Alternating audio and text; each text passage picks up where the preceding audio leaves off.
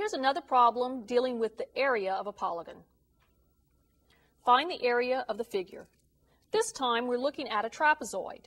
We have a base of 40 inches, another base of 30 inches, and a height of 15 inches. The formula for the area of a trapezoid is 1/2 the height h multiplied times the sum of the lengths of the two bases. So we're going to have here our substitution. Area is going to equal 1/2 times the height, which is 15 inches,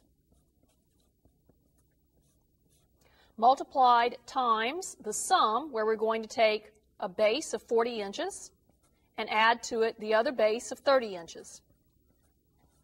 We'll do our addition inside the parentheses first.